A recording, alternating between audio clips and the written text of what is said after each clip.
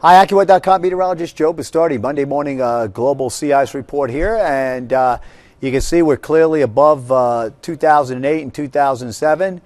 You see what that 2005 is? I think that's where we're going to be next year.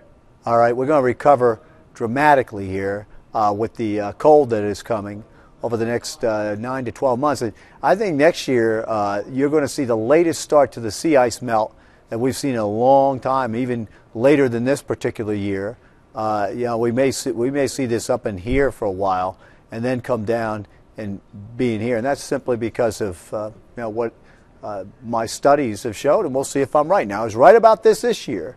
All right, did not get down below here, and you can see the objective, all the objective looks here are all above. So if people want to say, well, they keep finding some metric to make you think it's lower than what it actually is.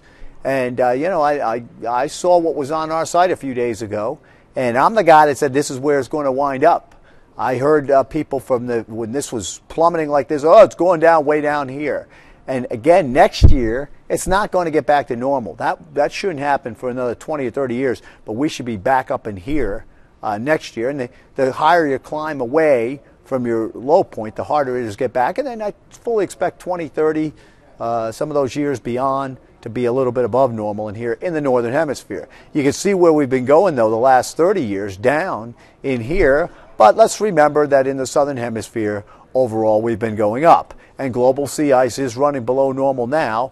And you see these the effects of the warm PDO, cumulative warm PDO, and these El Niños have been bringing it down. But this did not reach as low as it did a couple years ago.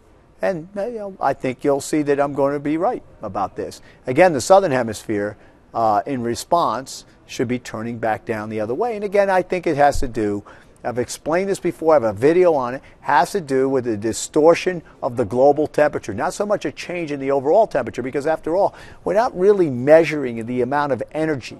That's the thing. We don't have a grip on the energy budget, all right, where we can see, well, is the net outgoing energy greater or less or whatever. I'm looking at stratospheric temperatures. There's been no sign of this pronounced stratospheric cooling that was supposed to be supposed to be going on. And if I see that in a widespread fashion, I say, okay, well, the only way that's going to happen is if the troposphere, where we live down here, is actually expanding enough. The column in the troposphere expands, and you contract the stratosphere so the stratosphere cools. Not happening. In fact, looks like it's going the other way, which is interesting. Now, I'm putting together a paper. I have to go speak in San Antonio, Texas, or actually Bastrop, Texas, okay, in a couple of weeks. And I'm doing a bunch of different things. But I was noticing last night that the last 10 years have certainly been warm across the country, okay? Now, it's interesting in that we've put a whole bunch of new thermometers out there, okay? And we've also cleaned the SO2 out of the air, which is interesting because that means SO2 really cuts down on incoming radiation. And, we have dry ground, dry air. Your temperature could really go bouncing up and down with the urban. Look at this out in Las Vegas. Most of that is because, most of this and this is because you've built up these cities. We have a lot of thermometers in the cities, and it doesn't get nearly as cool at night as it did back in the 1930s and 40s. And speaking of the 1930s, look how warm the country was in the 30s. Right? So you had a core of warmth across the country in the 30s. It's interesting in that, and this is even without satellites, all right, that where we had the density of the population over here, where we can measure temperatures better, all right, than we were measuring out here, we see it's actually been cooler over here than it was in the 30s and 40s. How about that? The big warming has been up in areas where we had less data during this time. All right? Isn't that interesting? All right? I know it's not a global sea ice report, but look at that. It's funny what happens when you look back. Okay?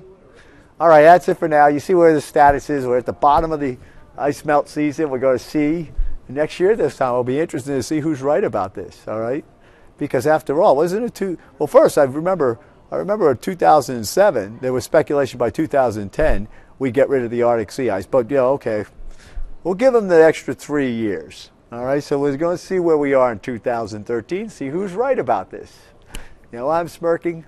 I think it's a done deal. You watch. You enjoy the weather. It's the only weather you get.